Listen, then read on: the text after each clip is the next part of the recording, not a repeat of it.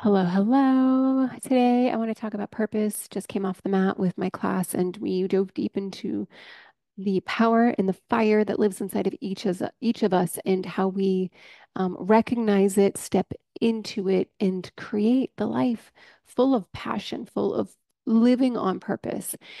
And when you've spent your life looking for external validation from your career, from accolades of the things that you've accomplished, right? Witnessing yourself through the lens of other people rather than through the lens of your own personal life, of your heart, and of your creator, who is, in fact, consciousness that places the desires inside of our lives, inside of our hearts, for our purpose to be lived out in full expression.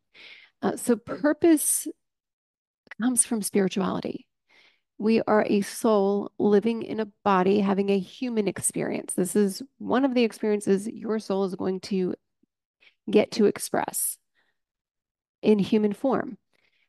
So when we have set ourselves up to do something, be something based on external guidance, humans, history, culture, religion, even, there may be a void of what you truly are called to do.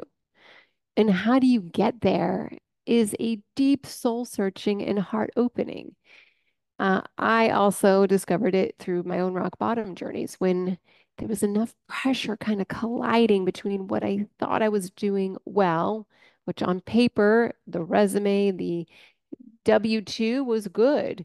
But in my soul, when we are not showing up in a purpose and intent to give, to contribute, to serve, to impact, to nurture, to help, to love, to connect. All these things are part of the life purpose journey. Um, if you are struggling with this and you're getting to an age, usually midlife, and you're going, this isn't it. I'm not happy in my work. I'm not happy in my marriage. I don't have any friends I feel connected to. I don't have any real enlightening hobbies. I'm eating too much. I've put on too much weight. I'm drinking too much. These are all the illusion that this physical body looks for because it thinks it's a body. So ego has been created to protect you from hurt, from pain, from fear, because all those things would potentially lead to death, right? If we're scared, we run. We run from the tiger, from the dinosaur, from whatever, from the new report from your boss, from the Slack alarm going off. Um, that stuff is work, and I appreciate even when I was in my corporate role, I was contributing to my family by a means of money and allowing food and shelter and such. But I wasn't expanding. I wasn't giving for the greater good of humanity. I wasn't giving from my heart because I was also reliant on God to provide everything and anything I needed so I could go live in this line of perfected purpose. So God will shake you and wake you in whatever means he needs to assure that you get the message that there's more for you than just the work you have or the life you've been leading. And I'm talking about full on metamorphosis. I'm full on transformation, ripping you down to the bone. What does that look like, those midlife crises? It looks like a rock bottom of dark belly of despair. I used to call my rock bottom like I would tell you I was in the deepest well, pitch black, and climbing and like ripping my nails off from trying to climb. I know it sounds so dramatic, but like literally that's what my soul felt like.